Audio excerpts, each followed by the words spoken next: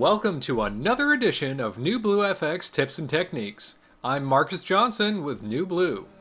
Jen is quite beautiful, but as is the case with all of us, high definition can sometimes be a little more detail and definition than we want it to be, especially in those close-ups of our skin. Today I'm going to show you how to use Skin Touch-Up to enhance your close-ups and make your subjects look as beautiful as they feel.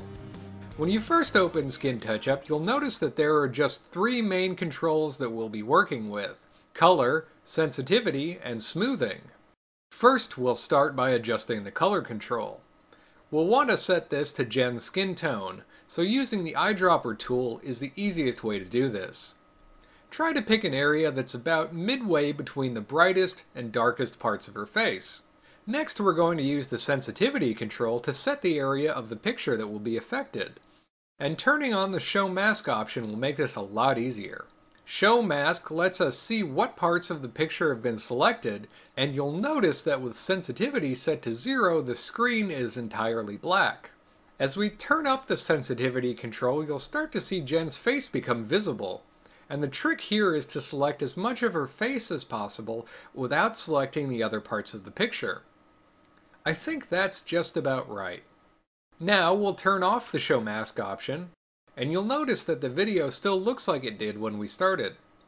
We need to turn up the smoothing control to make Skin Touch-Up work. If I set smoothing all the way to 100, it will give Jen's face a painted appearance, and depending on the project, this might be exactly what you want.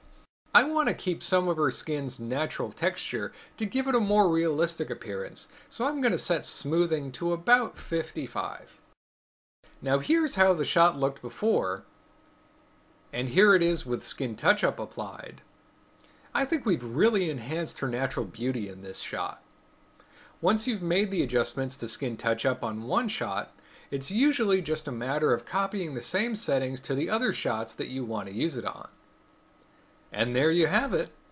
With Skin Touch-Up and Video Essentials 4, you really will say, "I'm ready for my close-up."